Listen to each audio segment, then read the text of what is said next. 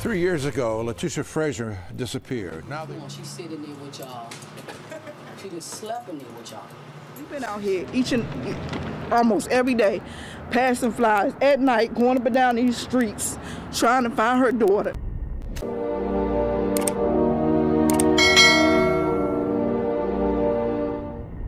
Latisha Frazier was a kind, loving and responsible 18-year-old who was working hard at a fast food restaurant in Washington, D.C. to raise her 3-year-old daughter, Diamond. Her family was worried that something was wrong when she didn't come home. It's not like her to not come home, or the type to leave her little handbag Diamond.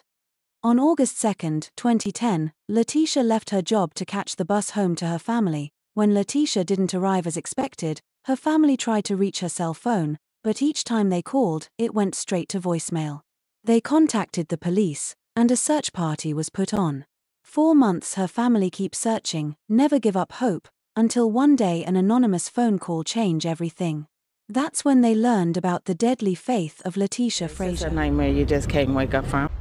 The caller didn't identify theirself, however they said there was a dispute between Latisha and her friends that led to her disappearance. Latisha knew these people, and thought they were her friends. Route. And then when I saw her stomping the rope, they pulled me away from her. August 2, 2010, was a normal day as usual. She got up and prepared herself for work. Latisha would usually drop her daughter off at her mom before leaving for work.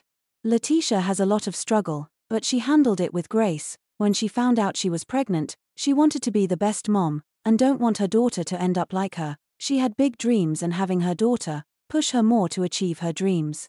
Latisha lives with her family. They were all very close. Growing up, Latisha was a tomboy. She rather going outside and play sports with the boys than staying inside, playing with dolls with the girl. As Latisha entered high school, she still retained her tomboyish, but as she aged, she slowly becoming more feminine.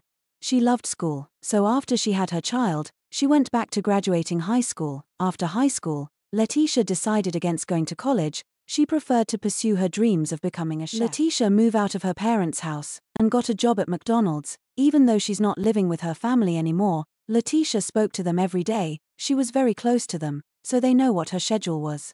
She would spend time with her mom and dad every chance she get.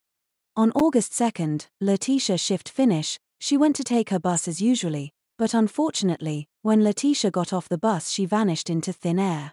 When Latisha never showed up to pick her daughter up, her parents were immediately worried and start calling her, but there were no answer. They immediately knew something was terribly wrong. She never late, she always shows up. Latisha's mom and her sister thought something might have wrong with her phone, so they went on Facebook and sent her message, but she never replied. How can a 18-year-old just vanished without a trace?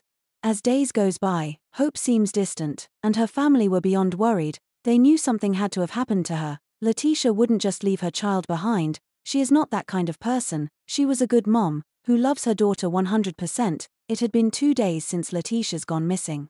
As her family report her missing, they made it clear that this was not the usual case of a runaway teenager, because Latisha was love and happy. She would never do that. She had a loving daughter that she looked forward to coming home to every day. I feel truthfully that it's foul play because that's not my daughter's character at all, to not get in touch with her mother, especially to talk to her child. Based on the information they received from her family, the detective went to her workplace to speak to her co-workers, who were technically the last people to see her alive. Latisha colleagues spoke highly of her. They said she was a dedicated employee who never missed a day of work. She never had issues with anyone at work, and the customers loved her. They also told investigators that when Latisha clocked off from work that day, they watched her get on the bus, like she did every day. Nothing stood out. The best way to figure out where Latisha went was to retrace her steps, right to the point where she had disappeared. It didn't take long to find the bus she had gotten on that day, as that was usually the bus she take every day. They showed the driver a picture of Latisha and thankfully he remembered her. He told the investigators she had gotten on the bus, but she wasn't alone. She was with a young man that rides the bus with her every day. The driver then gave the detectives an accurate descriptions of the man, and they were able to get a sketch artist to make a sketch of him. They showed the sketch to the parents, who recognized him immediately as Latisha's boyfriend. They often spent a lot of time together. The detective brings in Latisha's boyfriend in for questioning to see if he know her whereabouts. He confirmed he had been on the bus with her that day, after she got off work, but she gotten off at a different bus stop than the one that would lead her to her mom's house. He said he asked her why she getting off at this bus stop, and she told him she was going to see a few friends before heading to her mom's house. He said he never got off with her, and he never saw her again. He also said she was supposed to call him when she got home, like she usually did, but she never did. The police didn't believe him because it was a normal case for the boyfriend of husband to be a person of interest, and the fact that he had been the last person to see her alive.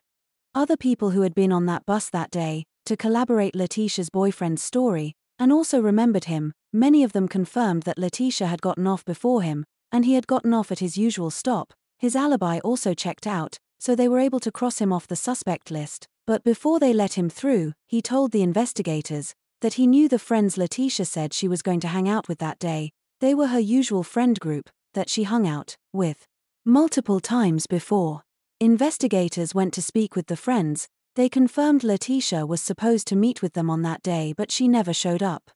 It's been days since Latisha went missing, and by this time, the investigators had hit a dead end. Up until that point, they had no clue or lead to explore, and the friends assuring that they had no idea where she would have gone. It was more question than answer. While this was going on, Latisha's family decided to help the investigation by making missing person posters and pasting them all over the area she was last seen. Almost every day, passing flies at night, going up and down these streets, trying to find her daughter. The local TV stations had also a story, with a camera team from ABC7 in DC following her family and friends around as they passed out flyers. But no matter how hard they searched, it didn't look like they would find her. But Latisha's family never gave up. They kept going back to the neighborhood where she was supposed to be meeting her friends and speaking to people. Finally, as they were about to give up, Latisha's family came across a woman who lived in the neighborhood. She told them that she saw Latisha at that house multiple times. The neighbor thought the girl was a runaway and he was trying to hide her from her mother. She just slept in there with y'all. She didn't sleep with me. I don't.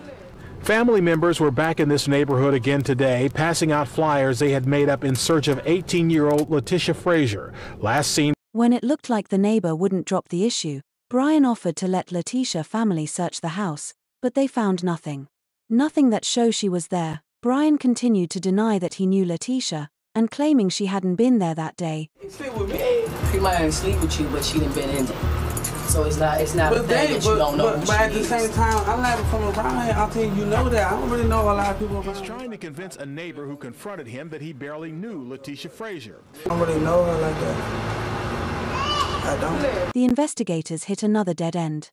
Investigators spoke more with Latisha friends and family, but they had nothing new to share. The leads had dried up and the case was going cold. She left her job at McDonald's in Temple Hills, Maryland, came through here and disappeared. Didn't pick up her paycheck last Thursday. Didn't come home to see about her daughter, family members said. The investigators were puzzled. How can an 18-year-old step off a bus in a crowded area and disappear? Latisha's 19th birthday rolled around, and she was still missing. Her family celebrated by pasting more missing flyers of her, still hoping she would be found alive. On January 13, 2011, 5 months after Latisha went missing, her family received a shocking Facebook message. The message was sent from an account that was created with Latisha's middle name, Monique Frazier. At first they thought it was Latisha, trying to let them know she was okay. But the messages took a threatening tone, and her family knew they weren't talking to Latisha. The person behind the account seemed to know what happened to Latisha, but instead of helping, they were trying to drive fear into her family, saying things like, "One of them was next, and I'm watching you." The person also let her family know that Latisha was gone forever, and they should stop putting up flyers, because they would never find her. The messages were quite disturbing and bizarre. It left Latisha's family with a sinking feeling that their daughter wasn't just missing, she had been kidnapped, and possibly unalive. But why would anyone want to hurt Latisha or her family? Scared and confused, 2 weeks later they took the message to the police. Whoever sent the message was trying to derail the police. The detective traced the IP address of the account, but the messages was sent from an empty lot, with no more leads. The case was getting colder by the day, but Latisha's family refused to give up, believing their daughter still out there. And ABC7, the TV station that had been following Latisha's family, released the documentary, and many people saw it and started sending in tips. Within hours after airing Latisha's story, a witness came forward with information, the witness who had seen Brian gather on TV, and called the police to let them know he had information about Brian's involvement in Latisha's disappearance. The witness said Brian had bragged to them about taking someone's life, and when they asked him who he unalived and why, he told them he had unalived Latisha, and that he had done it because she stole money from them. The witness described in detail how they went about ending Latisha's life. The witness say there were 6 of them, 3 boys and 3 girls. He said the women lured Latisha into the apartment and jumped her, then the boys joined in attacking her severely. Brian then told the witness that he was going to finish her off. At the time the witness didn't believe Brian, thinking he had made the whole thing up to scare them, but when they saw Latisha's story on TV, a chill ran through their spines, and they knew they had to tell someone. After the witness came forward, the investigators took him to the same house Latisha was supposed to have visited. He identified another woman who had been found at the apartment as one of the women involved in the attack, her name Cynthia Proctor. The police took Cynthia down to the station for questioning, and she had a lot to say. In fact, she told them everything. She said few days before attacking Latisha, some boys had approached her and said they needed her to jump a girl who had stolen money from them. She agreed to do it. On August 2nd, she went over to the house as planned, and they carried out their plan. She told the police they lured Latisha into the house and immediately began to hit her. Latisha tried to fight back, but it was 3 against 1, and she soon gave up fighting. When the girls were done, the boys jumped in and started hitting her. They taped a pillow over her mouth to keep her from screaming and locked her in the closet while they clean up the crime scene. Cynthia told the investigators that as they were cleaning up, one of the boys told them that Latisha had stopped breathing. She said she didn't know what happened to Latisha's body, as that's where her participation ended. Armed with this new information, Brian Gaither was arrested on that same day. Brian suddenly remembered Latisha. He confessed that he had joined in hitting her, before putting her in a choke hold. He said when he left her she was still breathing, but others continued to beat her until she stopped breathing. He then said they kept her body in the apartment, before they dumped her in the apartment dumpster. He said when he went back to look for her she was no longer there. Latisha Frazier was coming home from her job at McDonald's when lured into this apartment in Southeast, and 6 of her so-called friends jumped her, beat and strangled her to death, threw her body in a dumpster. Brian's confession was so effective, it led the others to also confess. Lawrence Hassan confess everything, and he had a lot to say. The detective asked why they carried out the horrific act. He repeated everything Cynthia said. He added that they hatched the plan after Johnny Sweet come to them and said someone had stolen $900 from him. There were so many of them who frequented that house, so why Johnny suspected Latisha was the one who had taken his money. At that point, they came up with a plan to lure Latisha to the apartment to punish her. The moment she got there, they told her everyone was hanging out in the bedroom, and she followed them, not knowing what waited for her behind those doors. Lawrence confessed they all jointly attacked her, and when she was within an inch of her life they covered her face with a pillowcase and shoved her in the closet. They then went to hang out in the living room, but they could still hear Latisha moaning. So according to Lawrence, Brian went back there to shut her up. By that time Latisha had gone quiet. Brian had put her in a choke hold and shoved her back in the closet. They left the house to go see a movie. Lawrence said they brutalized her, and Brian Gaither finished her off with a choke hold. Few days later, Johnny was taken into custody. Confronted with all the confession of his accomplice, he had no choice but to confess too. It was clear that Johnny was the ringleader of the whole thing. They all follow his orders. It was his money he claimed was stolen. He was the one who insisted Latisha had stolen his money. He was the one who put the sinister plan together. After speaking to all person involved and going over their confessions, the police had a full picture of what happened to Latisha Frazier. According to 16-year-old Johnny, on August 2, 2010, after they brutalized 18-year-old Latisha and shoved her in the closet, the girls gave the boys massages while they discussed what to do with Latisha, as if it was just a regular day, and she was nothing. He said after a few hours, they went back to check on her, and that's when they found out she wasn't breathing. They didn't know what to do, so they left her in the closet for 2 days, while they discussed ways of disposing of her body. Without getting caught, one of them slept in the same room Latisha's body was in. He also told them that at first they thought of dismembering her, but none of them could go through with it, so they placed her body in a large container and threw her in the dumpster. After the confession, police went to the house where Latisha was unalived and found several pieces of evidence tying them to the murder. They found red fluids all over the carpet in the bedroom, where Latisha was severely beaten. They also found the same fluid in the closet where she had been placed after the attack. The evidence, in addition to all their confession, led the investigator to charge all 6 of them with murder. Charge a 23-year-old Brian Gaither, who was the oldest at the time, Lawrence Hassan was 22, Cynthia Proctor, Leonie Bell, and ringleader Johnny Sweet, who were both 17 years old. The youngest of them at the time was Anika Nelson, who was 16 years old. All of them were jointly charged. With the murder of Latisha Frazier, investigators had enough to charge them, but all 6 of them insisted they had put her body in a dumpster, and that meant her body was probably on a landfill. It would be impossible to find her. Gaither admitted he threw Latisha's body in a dumpster, and it was hauled to a landfill. Usually trying a murder case with no body is difficult, but in this case, everyone except Johnny Sweet pleaded guilty and took plea deals. Gaither admitted he threw Latisha Frazier's body in a dumpster. It was hauled to a landfill and not seen since. The others involved already pleaded guilty and were sentenced between 18 and 32 years. The other 4 were the first to plead guilty, followed by Brian Gaither, who pleaded guilty the moment he discovered the court would not allow that ABC 7 tape of him, letting Latisha's mom search the house. Prosecutors said they had planned to use ABC 7 news clips against 25-year-old Brian Gaither, who could have faced up to 60 years, but that tape had been particularly damning, because at that time he knew he was letting Latisha's mom into the same house. A guilty plea from the man accused of killing teenager Latisha Frazier. The 18-year-old girl was beaten, her body tossed into a dumpster, and has never been found. Sweet said today, "I ain't gonna sugarcoat it. I had a part in it. A life was taken due to a careless decision. Hopefully someday y'all can forgive me. If y'all don't, I can understand." We had to keep out, keep going on for her.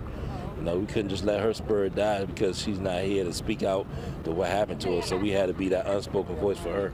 Sweet's plan to leverage his terrible childhood in court to gain the judge's sympathy, but it didn't work out. That plea, or tactics, only fell on deaf ears. But the judge gave little consideration to that and sentenced the now 19-year-old to 52 years in prison. On April 2013, Johnny received a higher sentence than the rest of the defendants. Latisha Frazier had a daughter who's now 5. My granddaughter, I wish she just, could have her mother, but, right now we satisfied with the justice with what happened today. I'm satisfied. After 3 years, Latisha's family finally got justice for their daughter.